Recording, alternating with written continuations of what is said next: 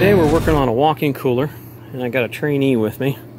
So he's going to be doing the work, and we're just going to question him and let him do whatever needs to be done. So the problem was the unit is iced up. So let's go in here and take a look at this. We've got us a KE2 temp controller with air defrost, and I have not worked with a bunch of these, so we'll have to go through and double check the programming. Now, as you can see, we've got a little bit of a problem here. It's a little bit iced up, so we got to melt that, and it's air defrost. So only easy way to do this is with a hose. So little adapter here comes in pretty handy. Fits in a regular sink.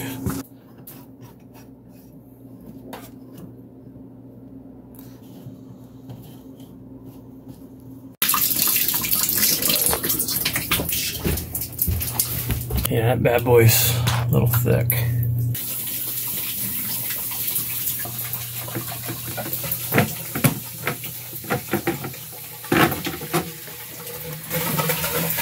Yeah, it's a mess.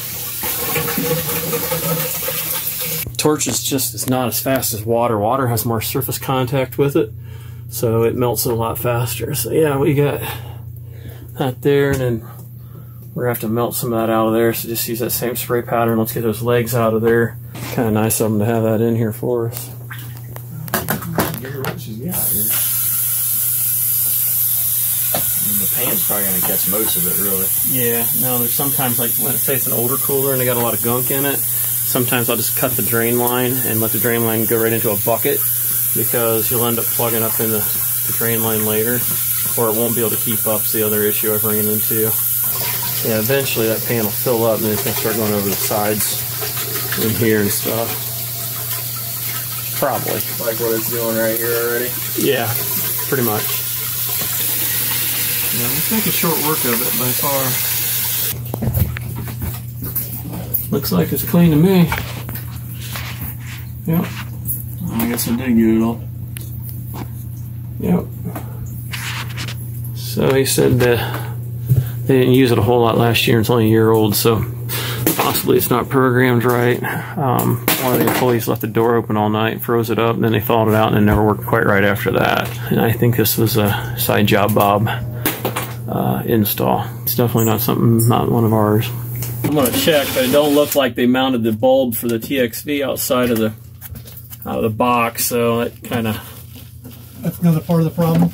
I don't know if it has anything to do with this part, but it definitely could cause it to not feed the refrigerant correctly.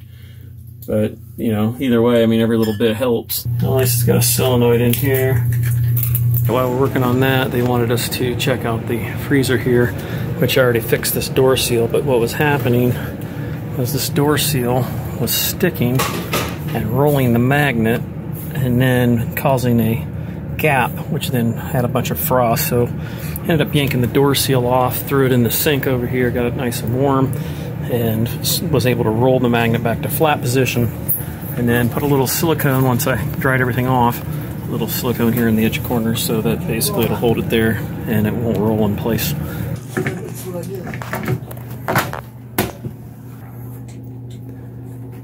did. So the bulb looks like it's probably okay over there. Yeah.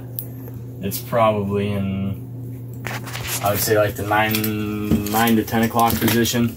Okay. And it is strapped on. I mean, I would say probably half the bulb is in the box, maybe a little bit more, but then the rest of it's outside of it. Yeah. Yeah, that's about what they wanted. I believe it says 30 degrees, so that would be about 6 o'clock or 9 o'clock, so that's about right. Smaller lines you can get away with it. You just don't want it on the bottom of the line, because where the oil sets at, and it can insulate it and cause a false reading. Oh. Ready? Yep. Looks like pretty good contact. It's on the side. And I can't tell what refrigerant it is. Numbers got a little bit faded from some whatever reason. Make sure all these are tight. Nothing's rubbed through type area. So, oh, there we go. Oh, our 404. Good deal. Hey, Rick. Yeah. Alright, I It says 404 on the inside. Okay, I'm super confused because it says factory holding charge. Yeah. It says helium/dry air. Yeah. And then it says designated refrigerants 404 or 448. Yep. What they do, helium is very easy to detect leaks because the molecules are super small. So they'll use a helium detector to leak check these a lot of times. So they'll put helium in it, and then you just want some sort of pressure in there of a dry gas, which helium is, and that will displace any possibility of getting moisture in there from condensation, setting in the warehouse, whatever. So they must have just left it in there. Not the prettiest install in the world, but I guess it works. Somebody did it on the side, I think. We're gonna go ahead and kick it on and see how our program is. I'll just go ahead and flip on that power switch here on the side, back side. It's like a rotating swing one. There we go. Might start off in defrost. Let's check our programming on this thing and see what we got. So I'm kind of new to this one too. So temperature set point. Might be able to just go up and down and see how it reads. They may have a lock on it. Did it say press and hold or something? Okay. Temperature set point, probably the center button tell you what it is. Unit type. I want to see that. Looks like there's, yep, 35 degrees. That seems fine for beer and stuff. I mean, it's gonna be fine. Unit, whatever the hell that is. Units for temp display? I imagine. Oh, Fahrenheit or Celsius. What's FAH? ADR. Mod bus address? Yeah, that's if you want to put it on a control system. Okay, no, we don't want to do that. Nope. TAV, temp alarm delay. Yeah, 90 minutes. So basically, if it hits temperature, it's going to wait 90 minutes before it goes off. That way, it gives it time in between defrost and somebody leaving the door open.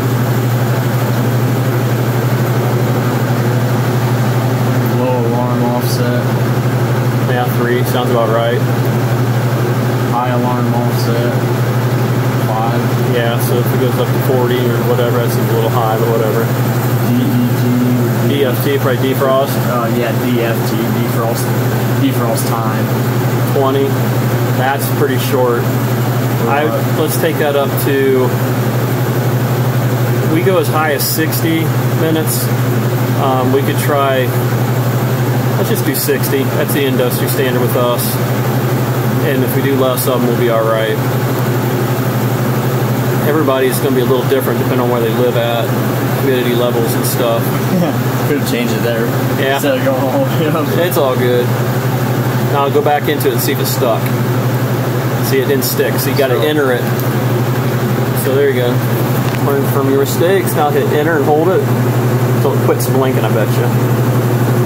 There. Now go back into it. So now it's at 60. Maybe, yeah. I mean, it's kind of blinking at 0. Make sure that don't mean nothing. Now. Yeah, it held. All right, good deal. DPD would be defrost per day, so we want to see this too. That's 4. We could probably get away with 2. Being longer now? Yeah. And that way it's less likely. You know, we could even do 3, but let's just do 2. We've gotten away with that forever. And you gotta remember, they're not a full-time restaurant, so it's not like they're working during the day. So just press and hold and see if it holds. Yeah, it did. Okay, good. What's the next thing? CSH would be max compressor starts / hours.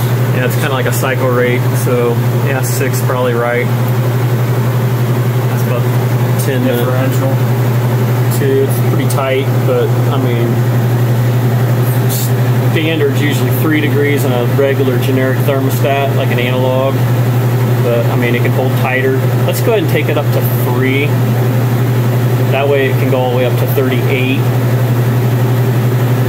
And that way it gives a little bit of natural air defrosting. Going back to T5. Temperature set point. Okay. 35. Yeah, I think it'd be fine. Alright, so let's go ahead and check our sight glass, and we can check our superheat once the box gets down to temperature, and we'll see where everything's at, because it may not have gotten properly started. You might want to shut the door. Yeah, that'd probably help. Yep. Yeah. Bring your 5/16 with you. Yeah, because that one's got like a turn, so you can put a screwdriver in there. Okay. And we'll check, see if it's got how they end up terminating things, make sure everything looks good on it.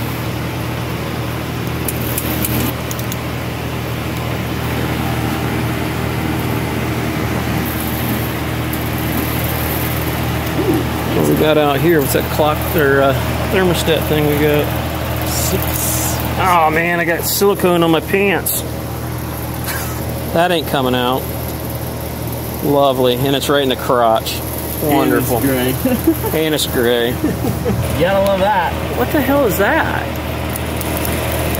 Is that for the fan, or what is that? Let's figure that out on the schematic there. See a thermostat down there? Well, I see alternate ambient thermostat. Ambient thermostat reduces EC motor speed at colder ambience and activates crankcase receiver heater during compressor off cycle only during cold weather. So basically anything below 60 degrees, they're adjusting it. So it's a 2-speed fan, whether it's electronic controlled or if it's just a regular, multi-tap. That's what they're doing it at. 60, may not need to be that high. We probably could go lower. So you probably go down to... Looks like it was started up in February of 20, so it's fairly newer. 5.5 pounds of 404, which is cool that they wrote that. May want to use a better marker, so it's for later. But yeah, it'll be all right. 60 degrees. I mean, you definitely start falling off around 70s, but coolers are made to run a lot colder. You got a little timer here, so it doesn't short cycle. Because when this thing pumps down and shuts off, it sometimes can rise up, and then it'll short cycle it, which they got it set really low, 0.3, so basically nothing at all, up to as much as 5. 10. Yeah, you don't want to go too high, because then it just lets the refrigerant come back and migrate to the compressor, which ain't good. They've got it grounded. They use solid core wire. He actually bent it around the terminal, which is nice. You don't see that too often. No, I like that if you're going to do it that way. We can double check their work, double check their...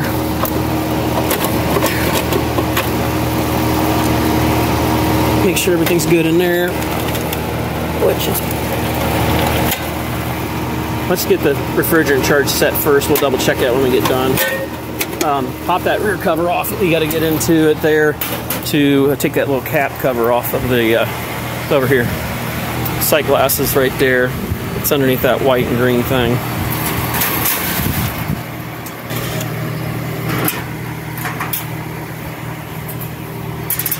And then I always like to check my caps and stuff, make sure they tighten them all back up again. So it looks solid. Don't see no bubbles. Never a bad thing. Make sure that all the caps are tight and stuff. That one inside there, that one always gets forgotten. Usually that one, if you can untighten it with your hand, you know that it ain't tight. Those are kind of nice valves they got there, so you can actually pull it down and vacuum. It's a little bit nicer than the bone unit, honestly. Now see the low pressure switch. It is on that tube right here. This goes back. I use that instead of the... There it is. Well, that's convenient. So let's see where that comes on at, because if it's set too high or too low, it can cause it to go into a negative. So if you ever get a leak, you want to make sure the thing shuts off before it gets into a negative and sucks air in and destroys the compressor. So we can check that real quick. Go ahead and pop the top on it. Probably the easiest way to get into it. And then we'll put gauges on the suction side and see where our suction pressure is when we shut off. And we can kind of see where our superheat is when we get done. See, sometimes it doesn't pay to have a long one. Yeah, I know. I had it on here for whatever reason. I use a regular one with an extension. That way I can always separate it. Plus it's cheaper when you buy it until you start losing the extension. But that's the reason why I run an extension on mine. Ta-da!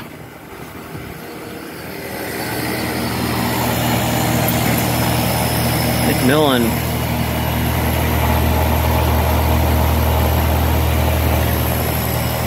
this control right there. It's a Headmaster.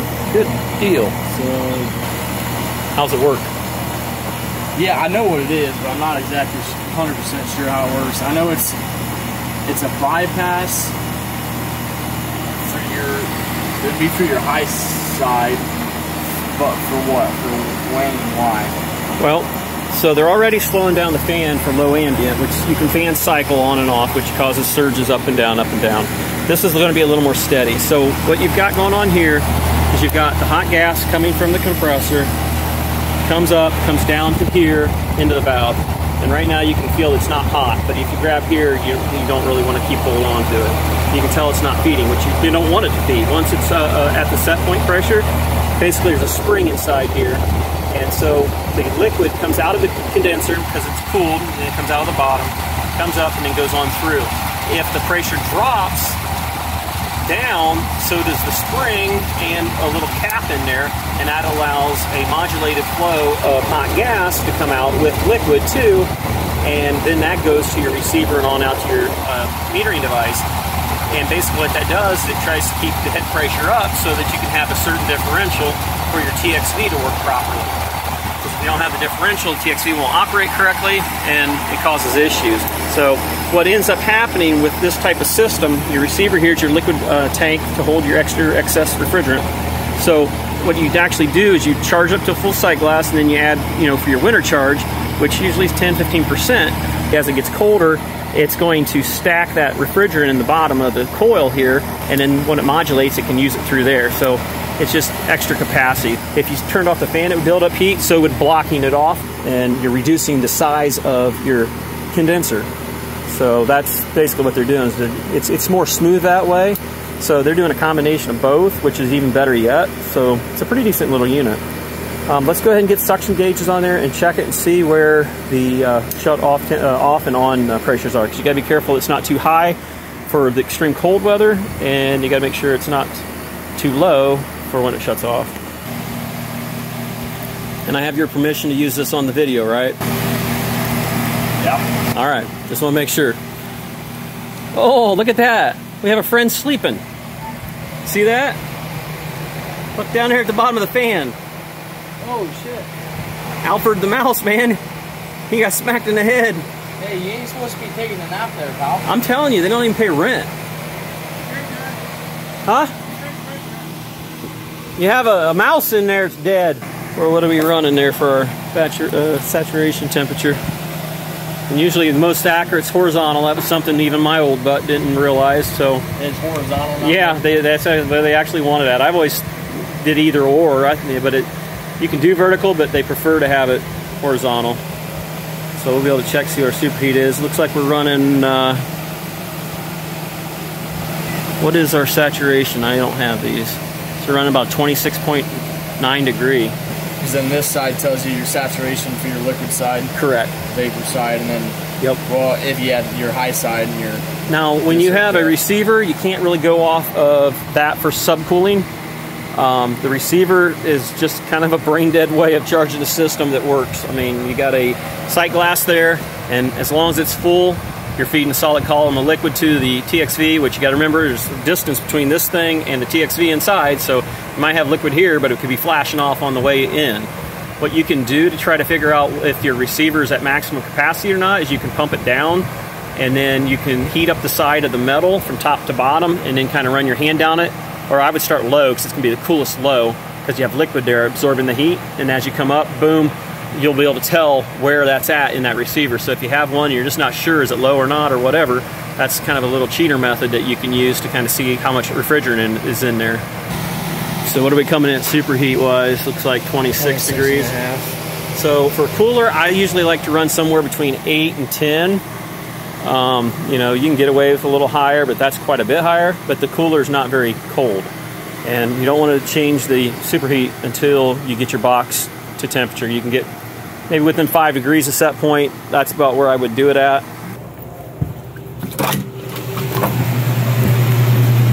42. They got it hidden underneath here. Ow. So we'll get that off there. There we go. So hook on to there, and your gauge is zeroed out. we're close enough to it to where we could check it out there because it's only like 15 feet away. But if you were running through an attic and you've got all that heat possibly absorbing into the suction line, that's when you wouldn't want to do that. I've had times where you'll gain 5-10 degrees between the inside unit and the outside unit. So we're still about 28. Well, I guess not. Yeah, it helps to put that on there. No pressure, dude, no pressure. Yeah, it'd probably help if I had it, huh? No pressure. At least I ain't calling you names, man, and treating you bad. Not yet. You probably could do it from inside there. Not enough to grab on. Isn't there? Yeah. Yeah, a little. Probably just have to give them some more flex tape. Oh my. Get in the way. Let's see where we're at here. Well, let's look at that. Super heat's dropping. Yeah. And it was 25 out there. We actually gained more heat. So our super heat's down to 12. Kind of hunting a little bit. We may need to open up just a little bit.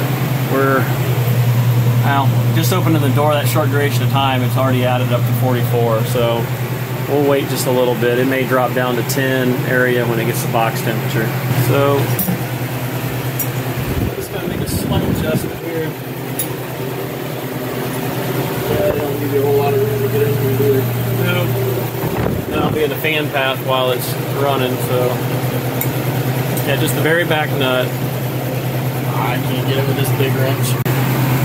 Well, don't go any more than that though, because if you go too much, it'll sit there and go up and down. It may flood. I mean, if you went 3/4 area, so it's already dropping some.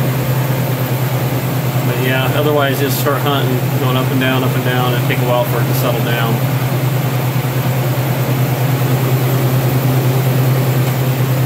There we go. And see, we got about a 10-degree TD. So when you have delta T and then you have TD, this is something I just learned not too long ago, which is pretty sad. So say you want a 38-degree box, you're running about a 27-degree saturation. That's about 11 TD, temperature difference between your suction saturation and the box design temperature that you're shooting for. That's the difference between delta T, which is input versus output, which isn't very high usually on a cooler, which is pretty surprising. It's not very high at all. Not what you're used to like with an air conditioner.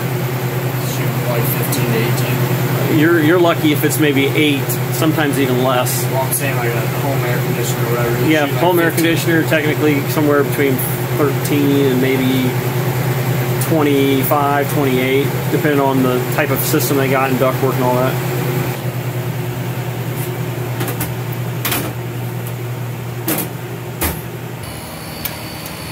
Alright, so we're going to do a pump down here, make sure the pressure switch is set correctly, and then got to crank it in, so go to the right. It's upside down. Everything's backwards. Crank her all the way in.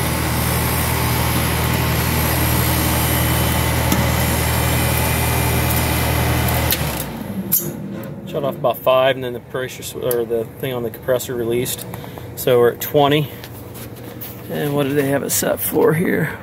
We're at about 20, maybe. We might want to raise that a little bit because that's going to short cycle. Right now, the reason why it's not cycling back on and off again is because we put that delay up a little higher. Okay, well, go ahead and let it out slowly, and let's see where it comes on at.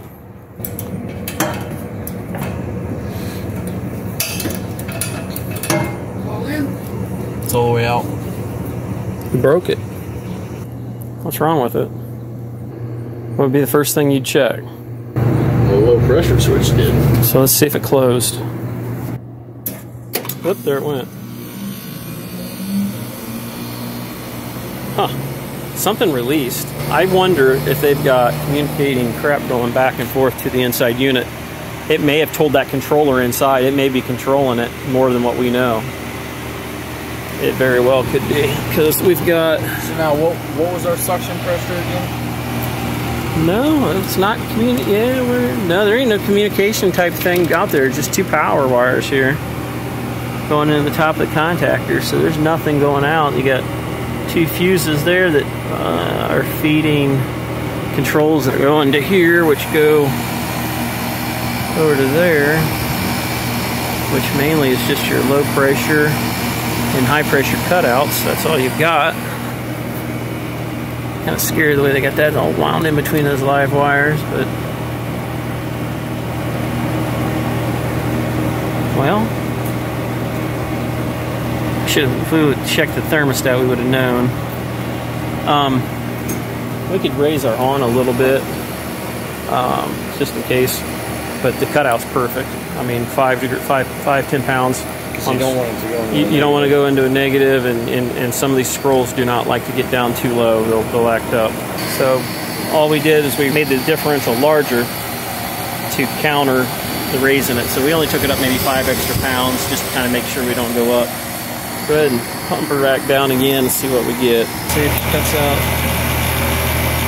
So you can always watch your sight glass to see if it goes into, it'll start flashing off. It'll start to flash off. Yep. So you know that it's stopping the flow by seeing that. If you ever got one you're questioning whether or not that sight glass is full or empty, you could always crank it down and see if it goes, you can watch it change.